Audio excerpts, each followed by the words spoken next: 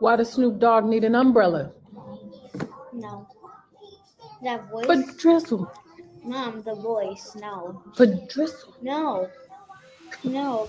Beyonce may be a world-renowned artist with more than 20 Grammys, but her daughter Blue Ivy isn't a fan of her corny mom jokes. Mom, the voice, no. Queen Bee made a virtual appearance for the 2020 Wearable Art Gala, which was co-hosted by her mama, Tina Knowles-Lawson, and her mom's hubby, Richard Lawson. We got these corny jokes, and I'm so excited about that. Like, that's going to be fun within itself, seeing these people tell corny jokes for charity, you know, to not be so serious about, take themselves so seriously. Why does Snoop Dogg need an umbrella? No. That voice? For drizzle. That's a makeup-free Bee rocking a black hoodie while she delivers a little light comedy. But her 8-year-old daughter wasn't feeling it and straight up shushed her. Mom, the voice, no. Blue Ivy, not impressed. And neither was Bee's mom, who left this voice message for her famous daughter. I really appreciate you doing the joke because I know how busy you are, but can't you, like, will you just put on some makeup and get in some good light and stuff? Because you're like, I mean, it's the gala, girl. All right, call me back.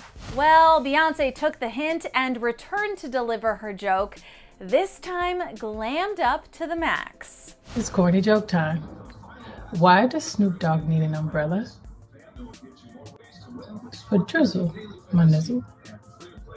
For drizzle, my nizzle. Okay, so Beyonce may not have a future in comedy, but she wasn't the only one who tried to bring the laughs. It's corny joke time. Only for you, Mom. Yep, Tina's other daughter Solange got in on the fun. How do you throw a space party? Well, you just plan it. So did Megan the Stallion. Why did the golfer bring an extra pair of pants? Because he got a hole in one. Kelly Rowland. Why was 6 afraid of 7? I don't know.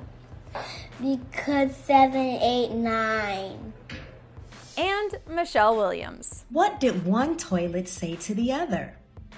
You look a little flushed. Okay, I've got one. What do you call cheese that doesn't belong to you? Nacho cheese. Get it?